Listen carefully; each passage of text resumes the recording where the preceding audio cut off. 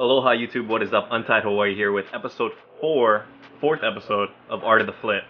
Before we get into what today's lecture is going to be on, I wanted to get back at this first. So there is still time. I think by the time this video is uploaded, there will be about 3 or 4 days left. So if you guys have not already, please enter that raffle. We're giving away a free Yeezy V2 Cream DS. If you guys don't know what DS is, watch episode 1 of Art of the Flip. But yeah, make sure you enter this. The link will be down in the description below. You have to click the +1 next to the subscribe buttons and stuff on the link, or else it won't count. So make sure you do that. Actually, what you guys are here for is lesson 4. Like I said, I'm your Professor Untied, and if you guys haven't already, you gotta watch episode 1, 2, and 3 to kind of understand where we are right now at lesson 4. So lesson 4, actually, which was requested by you guys via Twitter poll, I think it was like 49% to 51% that you guys wanted this episode. So this episode will be about how to correctly shoes, used or new. There's not a set formula for a correct and incorrect way to do this, but there are a lot of good guidelines that I can give you guys to show you how I price my shoes and price them to move pretty quickly. So let's get right into it. Let's start off with the new shoes, because new shoes are easy. It's very clean cut. There's no changes in new shoes. You'll either have it new or it's not new. So a new shoe, like I said, is dead stock. That means it hasn't been worn, hasn't been tried on for the most part. No creases, nothing weird. It's 100% new. That pricing for the most part will always remain the same. So you can find that price, or the market price, on StockX, Go, eBay, and that price will pretty much be the same wherever you look. So if a shoe is selling for, like this cream is like $450 I think right now, new. If it's selling for about $450 on StockX, you can expect that that's where the market will be contingent, like everywhere. So it won't vary too much. You might see some where people will price it like maybe $15, $20 lower so they can make it sell quicker. But for the most part, if you look at the median, so whatever the highest number it's selling for and the lowest number, you kind of just find the middle ground. So there might be some that sell for 500, there might be some that sell for 400, but that median will be 450, and that's the ground you want to look at. And that's what I mean by competitive market pricing. You're not pricing it too high, you're not pricing it too low, you're pricing it exactly where people will buy. People will buy, trust me. It's pretty set in stone. If you guys have a Yeezy, for the most part, it will sell. Most DS shoes have bidding like numbers already on there, so you guys will move those. Concept that we're going to be going over right here though, used sneakers. There is no formula on how to price used sneakers correctly. There's not anything. It's not like you can say, okay, so there's one scratch on this shoe. Every scratch is -$5 from the total. Or it's missing the box, so now that's an automatic -50. There's nothing like that. Every used shoe is different, and every shoe has a specific pricing. So you really have to watch what the market is on used shoes, because people will come at you. Like, they come at me all the time. They say, oh, you're pricing your used shoes like crazy high. And again, that's not me pricing it. That's what the market is pricing it at. So the best way to find used shoe prices is to look at GOAT app. I know I say it all the time, but I really use this resource for everything I do. I'm not sponsored by them, but it really is like the most efficient way to find prices for used shoes. StockX doesn't let you sell used shoes, so that's kind of where we can't look at all. And eBay, it's a little bit harder because the pricing will change all the time on there. There's not really any middle ground. GOAT, you can find it really easy. So if you look over here, what you do is you go look onto the shoe, you click on the price, the size, condition that you have, and then if you scroll down, it says recently sold.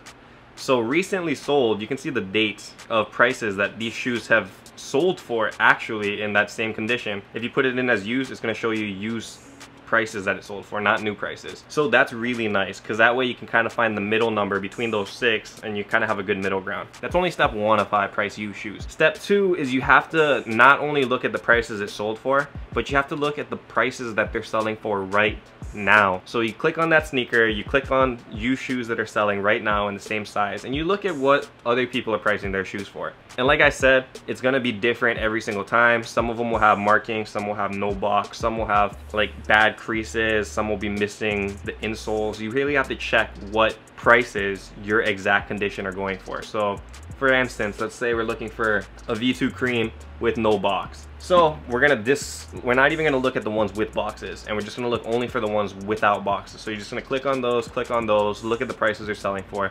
And for the most part, I would say that if it's in pretty good condition, even if there's no box, you could sell a Yeezy Cream for about like $380-ish at the used price, and that's a good median. So that's the twofold method that I use to price used shoes. Again, it's not exactly set every single time. There will be variations. And the thing is that you can have priced a shoe today for $500, and that shoe literally tomorrow could be worth $600, $700, $800. Or it could be on the opposite end of that spectrum and be worth $100. You really don't know, because the market is continually in flux, especially for used shoes. You'll always see that the limited edition shoes will sell for higher values than non-limited edition. So a good rule of thumb is to never set GRs for higher than the selling retail rate.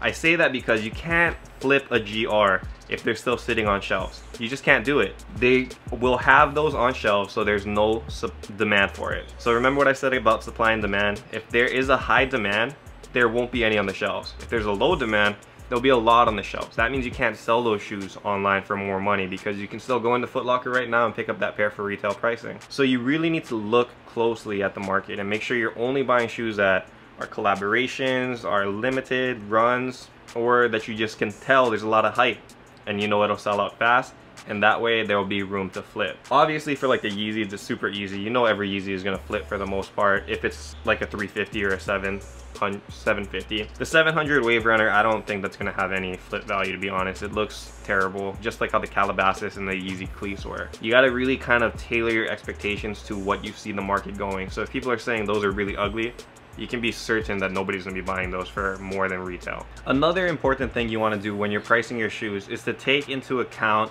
taxes, fees, and shipping costs you will have to use to send those shoes out.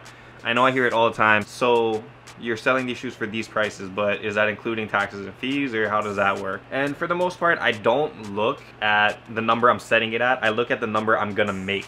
So you can see that right over here, the number that you will make. That includes the 9.5% fee or whatever on GOAT, plus the $5 transaction. And you also have to take in consideration like that 2.9% fee through PayPal.